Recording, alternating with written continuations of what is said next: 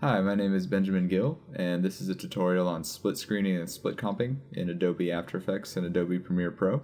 So split screening and split comping are editing and visual effect techniques that enable you to nitpick and scrutinize every element in an individual frame, and then alter those elements within the frame to achieve perfect performances and perfect timing, and thus creating a new perfect take that serves your story better than any takes you got on set. And this is a technique that David Fincher and his team of editors have become known for. And they say that they do this effect hundreds of times in a film. Basically, any frame that has two people in it, they probably altered performance in some way.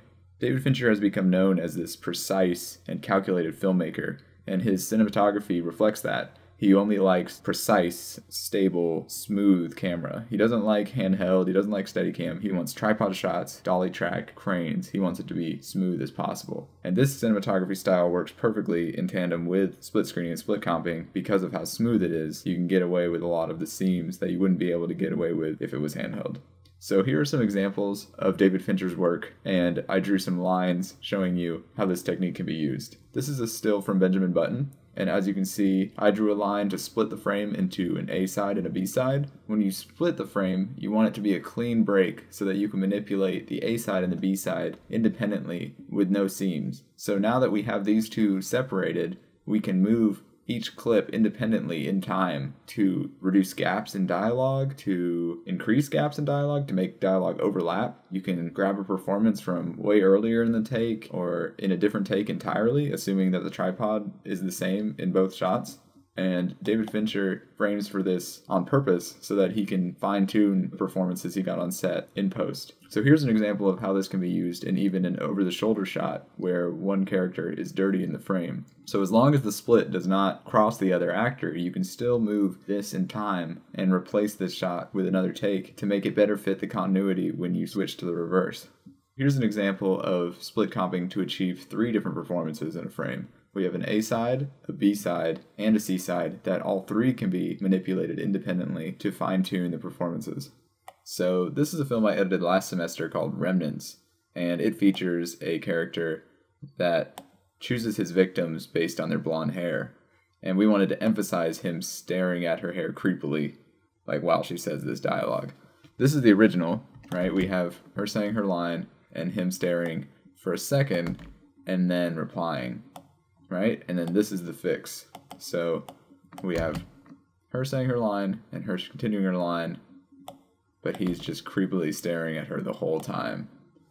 And we delay and drag out before he says his line.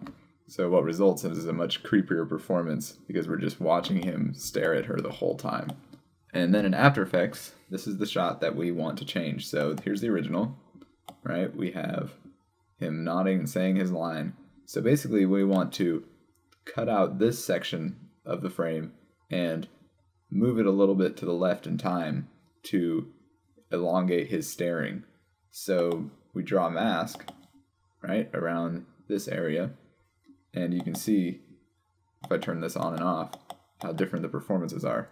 So basically, we have the freedom now that we have this masked, to just move performance. And this side is unaffected. So if I turn off the mask sides, you can see that if our seam is perfect, we can just adjust this side of the frame as well as this side of the frame independently of each other to achieve the look we want. So here's an example of another film I cut in the fall. This is Where Have You Been?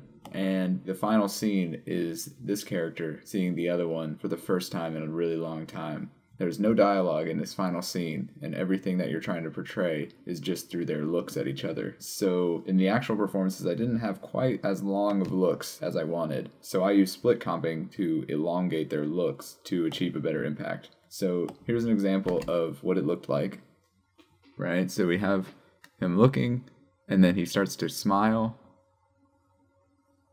And then this one's normal. She looks at him.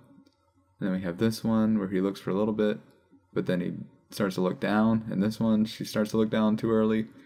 And basically I just want to elongate those. So here's what it would look like, that same thing, if I cut before they look down or blink.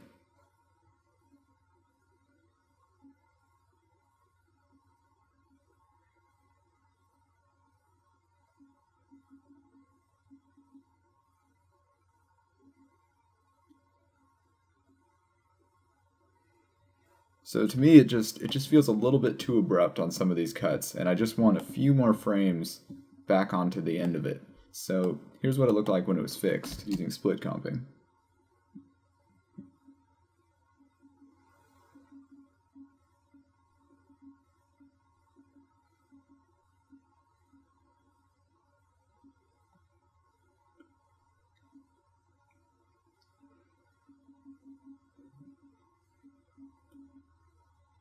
So we just have much longer looks. We linger a little bit with the characters before they break eye contact.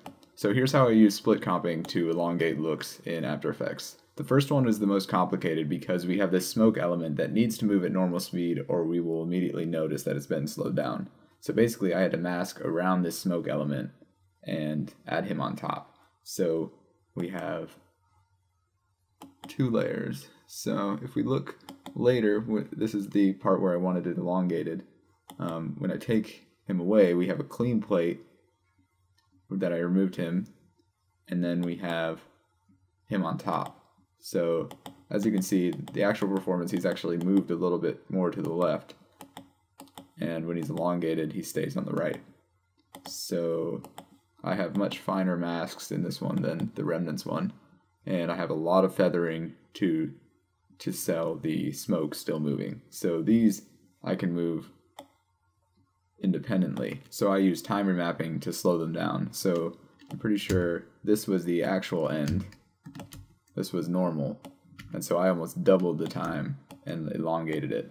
But since the smoke is still moving at normal speed, we get away with it. And here's the other one of the actor staring, and this one is much simpler. All I had to do was elongate the 2 keyframes for time remapping.